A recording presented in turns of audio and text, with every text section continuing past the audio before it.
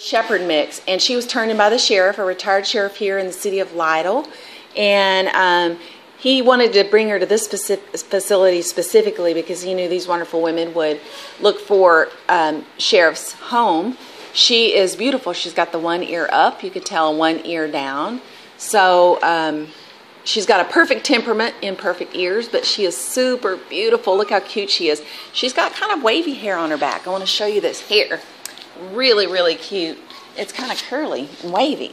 And she's real, you know, sweet and a little bit on the shy side, but she's adorable. She loves to cuddle, which is my favorite type. And so if you think Sheriff Callie is a beautiful little girl, contact me for an application. This is our beautiful Sheriff Callie, and she's a puppy, okay? She's got all puppy teeth. So see those little bitty puppy teeth? They're tiny, tiny teeth. So she's going to lose those, and she's going to get her adult teeth here soon. This is our beautiful, curly-haired Sheriff Callie.